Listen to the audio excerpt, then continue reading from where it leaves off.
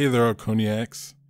In a now deleted post on Instagram by Noodle Poodle PA, we received some possible behind the scene photos and artwork made for people who worked on the show.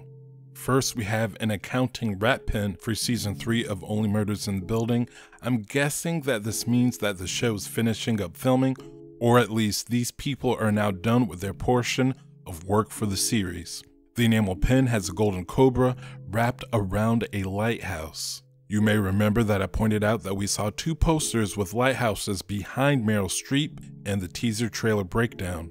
On one of the posters, we saw the letters DE, which I'm assuming that is the beginning of the title of the show, and my guess is that it says something along the lines of Death at the Lighthouse. In the same post, we get what appears to be reference art for the pen made by Noodle Poodle. This account also posted 2 set photos. First is a stage prop of a lighthouse.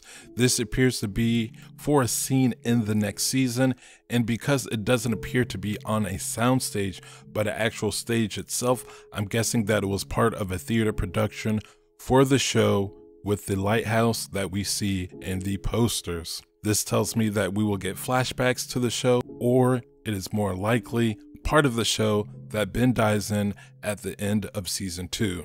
The set that Ben is on does kind of look like the edge of a dock or something, a location that you are likely to see a lighthouse. The second photo is a very large golden cobra. Golden snakes, and even specifically cobras, have been used as symbolism by many cultures throughout the world, meaning many different things, from transformation, luck, success, and prosperity, barrier from achieving your goals, and even lust for money. I did a cursory search for cobras and lighthouses through Google, but I wasn't able to find anything of note. These 2 photos, the cobra and the lighthouse, formed into one image as part of a pen given to people who work on the show, tells me that these 2 elements likely play an important part in the story for season 3 and to the mystery of who killed Ben Glenroy.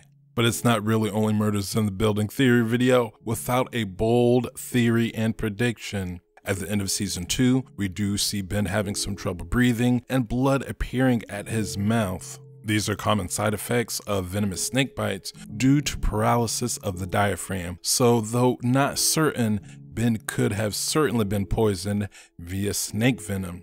Venom is said to have a sweet and tangy water taste, so it could easily be put inside of drink like tea, and that was my initial guess for the mode of delivery for the poison at the end of season 2, because of all the teapots that were seen on the table just before Ben walks on stage. So in making a very uneducated guess, I'm going to say that Ben Glenroy was poisoned via snake venom placed in his tea, and my guess it is done by Meryl Streep's character. Why her? Meryl's character seems to forget proper etiquette for a table read, not realizing it's her line. This could mean that she's been out of theater for a while, and I'm guessing Ben Glenroy has something to do with that, and Charles stating, "I know what you did," was in reference to this. I mean, look at her outfit, red and white, just like a lighthouse, just like this lighthouse, in gold framed glasses, just like the golden light atop a lighthouse. We often see things hidden in the background, like the "Where is Becky Butler" poster, while Poppy is in frame, and even at the end of season 2, this poster with blood on the lips, not realizing that moments later we would see Ben